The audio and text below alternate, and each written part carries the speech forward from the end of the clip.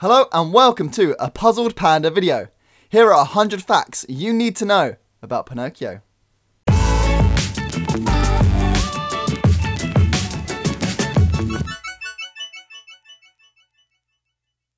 In our previous video, we discussed the first animated feature produced by Disney, Snow White and the Seven Dwarfs.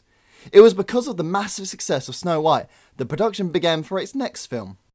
Pinocchio is a 1940 animated musical film produced by Walt Disney Production. It is based on the Italian children's novel The Adventures of Pinocchio by Carlo Collodi. When Walt Disney picked up his Oscar statue for Snow White and the Seven Dwarfs, he talked to the audience for 25 minutes about the new feature they were making. The plot of the film involves a wooden carver named Geppetto, who carves a wooden puppet named Pinocchio. The puppet is brought to life by a blue fairy, who informs him that he can become a real boy if he proves himself to be brave, truthful, and unselfish. In September 1937, during the production of Snow White and the Seven Dwarfs, animator Norman Ferguson brought in a translated version of Carlo Collodi's 1883 Italian novel, The Adventures of Pinocchio, and gave it to Walt Disney. After reading the book, Walt was jumping with joy and was very interested in creating a movie based on the story. Walt Disney wanted to make Bambi after the success of Snow White, but it was still too difficult to realistically animate the animals, so Pinocchio became the next story to adapt. Unlike Snow White, which was a short story that the writers could expand and experiment with, Pinocchio was based on a novel with a very thick story. Therefore, the story went through drastic changes before reaching its end product. In the original novel, Pinocchio is cold, rude, and ungrateful. He only learns his lessons by means of brutal torture. The original story is episodic. It was published weekly. This is why there are so many different locations throughout the film. Due to the huge success of Snow White, Walt Disney wanted more famous voices for Pinocchio, which marked the first time an animated film had used celebrities as voice actors. He cast popular singer Cliff Edwards, also known as Ukulele Ike, as Jiminy Cricket. Disney rejected the idea of having an adult play Pinocchio, and insisted that the character be voiced by a real child. He cast 11-year-old child actor Dickie Jones, who had previously been in other films during the time. Another voice actor recruited was Mel Blanc, best remembered for voicing many of the characters in the Warner Bros. Cartoon shorts. Blanc was hired to perform the voice of Gideon the cat. However, it was eventually decided that Gideon would be mute, so all of Blanc's recorded dialogue was deleted, except for one hiccup, which was heard 3 times in the finished film. Remember, Giddy, the time I tied strings on you and passed you off as a puppet? The original budget was $500,000, but the development of the film caused it to go way over budget and ended up costing $2.5 million, one of the most expensive films produced at the time.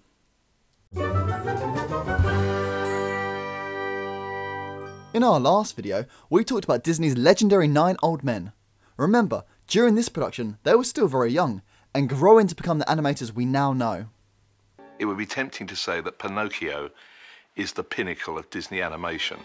This is a dynamic film in which acting, which is what animation is really about, acting with pencils and pens and ink and paint, it's where acting really takes off, and we see it in a way that had never been seen in animation before. Early scenes animated by Ollie Johnson and Frank Thomas show that Pinocchio's design was actually like that of a real wooden puppet, with a long pointed nose and a peaked cap and bare wooden hands. Walt Disney was not impressed with the work that was being done on the film. He felt that no one could really sympathise with such a character and called for a halt in production so they could get the character's design right. Fred Moore redesigned the character slightly to make him more appealing, but the design still retained a wooden feel. Young and upcoming animator Milt Kahl felt that Thomas Johnson and Moore were rather obsessed with the idea of this boy being a wooden puppet, and felt that they should forget that he was a puppet and create an appealing young character. He believed that they could always draw the wooden joints on and make him a wooden puppet afterwards. Hamilton Lusker suggested to Kahl that he should demonstrate his beliefs by animating a test sequence. Kahl showed Walt Disney a test in which Pinocchio is underwater looking for his father. From this scene, Kahl remade the character by making him look more like a real boy.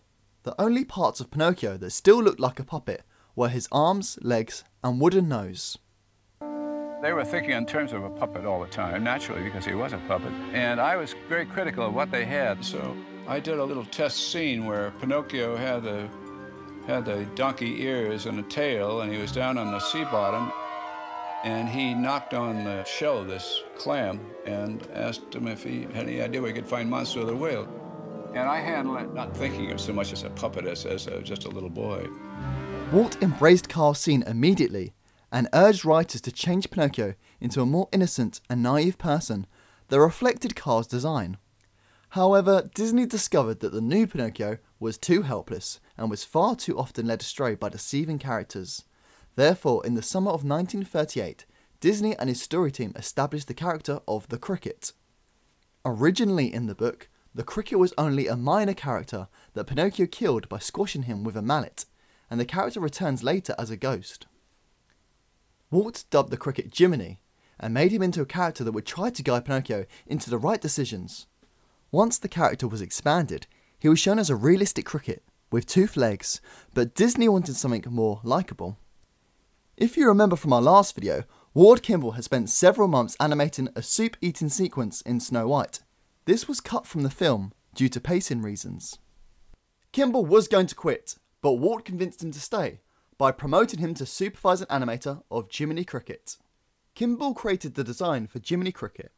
He described him as a little man with an egg head and no ears. The only thing that makes him a cricket is because we call him one. My first impression of him was this ugly insect. I said, how can that guy carry the picture? I said, my only answer to this is I've got to make him look funny. Well, Walt really didn't want a clown-looking cricket. As he put it, make him cute, Kimball. Eric Larson animated Figaro the cat. He was a master at giving life to the mute character. The 9 old men worked well to play off of each other, each showing their strengths. One of the pleasures of studying a film like Pinocchio over and over again is that you learn to distinguish the styles of the major animators. Now, when you get into that pool hall on Pleasure Island, that is Freddie Moore doing Lampwick. It is Milt Kahl doing Pinocchio, and it's Ward Kimball doing the Cricket. And there is just so much pleasure in watching these 3 masters play off each other in that sequence. Who's the beetle? Hang on, put me down. He's my conscience. He tells me what's right and wrong. During the production of the film, the character model department was headed by Joe Grant, whose department was responsible for the building of 3-dimensional clay models of the characters in the film. These models were then given to the staff to observe how a character should be drawn from any angle. The model makers also built working models of Geppetto's clocks, as well as Stromboli's gypsy wagon and the coachman's carriage. It was incredibly difficult to animate a moving vehicle, so instead they filmed a carriage on a miniature set using stop-motion animation. Then each frame of the animation was transferred onto animation cells using an early version of Xerox. The cells were then painted on the back, and animators would add their characters to the scene. Like Snow White, live action footage was shot for Pinocchio, with the actors playing the scenes. Simply tracing it would result in stiff, unnatural movement. So the animators used the footage as a guide. We still use reference in a very similar way today. Pinocchio was a groundbreaking achievement in effects animation. The effects animators create anything that moves other than the characters. This includes vehicles, machinery, and natural effects such as rain, lightning, snow, smoke, shadows and water, as well as fantasy elements like fairy dust. The abstract animator Oskar Fischinger, who mainly worked on Fantasia, contributed to the effects animation of the Blue Fairy's wand. One effects animator kept a diary about his year-long animation on the water effects. This included splashes, ripples, bubbles, waves, and the illusion of being underwater. To help give depth to the ocean, the animators used larger pen strokes on waves on the water surface in the foreground, and put in less detail as the surface moved further back. This created the effect of distance. After the animation was traced onto cells, the animators would trace it once more with blue and black pencil to give the waves a sculptured look. These techniques enabled Pinocchio to be one of the first animated films to have highly realistic effects animation. Walt Disney wanted to achieve perfection with this film, and many believe he accomplished this. Walt put pressure on you to make it better, whether he had a nickel in his pocket or $1 million. He worked harder than anybody, and he would drum his fingers on the chair and he'd rub his chin and scowl and think, there's potential here and we're not getting it. The film created the sound effect for magic by experimenting with different unique instruments.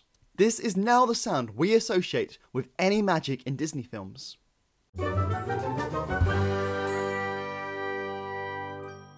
Pinocchio received many positive reviews on release. It had high expectations, and many reviews said it was even better than Snow White. The New York Times gave the film 5 out of 5 stars, saying, "Pinocchio is here at last. It is every bit as fine as we had prayed it would be, if not finer." Time gave the film a positive review, saying it tops the high standard Snow White set. The charm, humour and loving care with which it treats its characters puts it in a class by itself. The film won the Academy Award for Best Original Song and Best Original Score, the first Disney film to win either. However, it was initially a box office disaster due to World War II. The box office returns from the film's initial release were both below Snow White's success and below studio expectations. The film cost twice as much as Snow White at $2.289 million. Disney only made $1 million by late 1940. This was due to the fact that World War II had cut off the European and Asian markets overseas. Joe Grant recalled Walt Disney being very depressed about Pinocchio's initial returns at the box office. The distributor RKO recorded a loss of $94,000 for the film. Many film historians consider this to be the film that most closely approaches technical perfection of all the Disney feature animations. Film critic Leonard Maltin said with Pinocchio, Disney reached not only the height of his powers, but the apex of what many critics consider to be the realm of an animated cartoon. It eventually made a profit in its 1945 reissue, and is considered one of the greatest animated films ever made. By 1973, the film had earned $13 million from the initial 1940 release and 4 reissues. Further reissues in subsequent years have brought Pinocchio's lifetime gross to $84.3 million. Pinocchio was re-released in 1945, 1954, 1962, 1971, 1978, 1984 and in 1992. RKO handled the first 2 reissues in 1945 and 1954, while Disney itself reissued the film from 1962. The 1992 reissue was digitally restored by cleaning and removing scratches from the original one frame at a time, and revitalising the colour. In 1994, Pinocchio was added to the United States National Film Registry. In 2008, the American Film Institute revealed its top 10, the best 10 films in 10 classic American film genres. Pinocchio was acknowledged as the second best film in the animation genre after Snow White. On Rotten Tomatoes, the film has the website's highest rating of 100%, meaning every single one of the 49 reviews of the film are positive, with an average rating of 9.8 out of 10. The August 1993 issue of Playboy cited 43 instances of violence and other unfavourable behaviour in this film, including 23 instances of battery, 9 acts of property damage, 3 slang uses of the word jackass, 3 acts of violence involving animals, 2 shots of male nudity, and 1 instance of implied death. When VHSs started to become popular, the Walt Disney Company did not want to release their films on video. They were happy with the success they were having by re-releasing their films every 7 to 10 years in the cinema. Disney believed that if they released the film on VHS, it would cheapen the Disney brand, as you could watch the film at any time. They decided to trial VHS with Pinocchio. This was a breakthrough moment in the history of Walt Disney home video. The Walt Disney Company decided to sell the VHS for $80, with the idea that people would not buy the video, but instead rent it multiple times by blockbusters. Remember when that was a thing?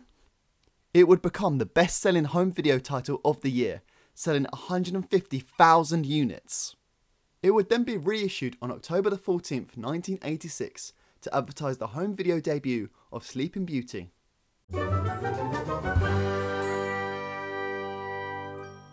Since his debut, Jiminy Cricket has become a reoccurring iconic Disney character and has made numerous other appearances. In the 1950s to 70s, Jiminy Cricket appeared in a 4-part series of educational films aimed at a young audience. He advised children how to steer clear of dangerous traffic, sharp objects, strangers, and exposed electrical lines. Several of those series were first shown on the Mickey Mouse Club. Jiminy appeared in Mickey's Christmas Carol as the ghost of Christmas Past. Extra fact, Mickey's Christmas Carol was the first original Mickey Mouse theatrical cartoon produced in over 30 years. Mickey had not appeared in a movie theatre since 1953. Many additional characters seen in the film had also not appeared in theatres for several decades. Pinocchio games were released for Sega Genesis, Mega Drive, Game Boy and Super Nintendo in 1993. Geppetto and Pinocchio also appear as characters in the game Kingdom Hearts. The inside of Monstro is also featured as one of the worlds. Jiminy Cricket appears as well, keeping a diary of the game's progress in Kingdom Hearts. The film and characters are still popular in culture today, featured at many Disney parks and other forms of entertainment. Many of Pinocchio's characters are costume characters at Disney parks. You can meet them and often get photos with both Pinocchio and Geppetto. Pinocchio's Daring Journey is a popular ride at the original Disneyland, Tokyo Disneyland and Disneyland Paris. A dark ride is an indoor ride in which passengers ride guided vehicles. They travel through specially lit scenes that contain animation, sound, music and special effects. Stromboli's Marionette Show is a feature in the attraction, in which guests are trapped inside a giant cage. The Disneyland version of the ride was the first attraction created by Disney to use holographic material, which appeared on a handheld mirror in the scene where the boys turn into donkeys on Pleasure Island. The Pepper's Ghost illusion is used when the blue fairy disappears, leaving fairy dust on the floor. I remember the first time I saw this, and I couldn't believe that the blue fairy had just disappeared in front of my eyes, and I could not work out how it was done. As a child, it just looked like magic. The basic trick involves a stage that is specially arranged into 2 rooms. One the audiences can see into, and a second that is hidden to the side called the Blue Room. A plate of glass is placed somewhere in the main room at an angle that reflects the view of the Blue Room towards the audience. This creates the effect of a ghost in front of you. Disneyland used the same illusion in the Haunted Mansion ride. Pinocchio's Village is a quick service restaurant at Walt Disney World that serves pizza and macaroni cheese. There are similar quick service restaurants at the Disney parks in Anaheim and Paris as well. In the mid-2000s, Disney Toon Studios began development on a sequel to Pinocchio. It would see Pinocchio on a strange journey, and leads Pinocchio to question why life appears unfair sometimes. When John Lasseter of Pixar fame became the chief creative officer at Walt Disney Animation Studios, he cancelled the planned sequel to focus on new original films. I honestly think that was a good idea. We have seen over the years many straight-to-DVD releases that nobody needs to see. A live-action adaptation of the film is in development with Robert Zemeckis, director of Back to the Future, attached to direct. On October 25th, 2019, it was reported that an animated project based on Jiminy Cricket is being developed for Disney+. Thank you for watching this series on 100 Facts About Disney. If you haven't already, go and watch my previous video about the film that started it all off, Snow White. Come back next week to see the 3rd feature animation by Disney, Fantasia.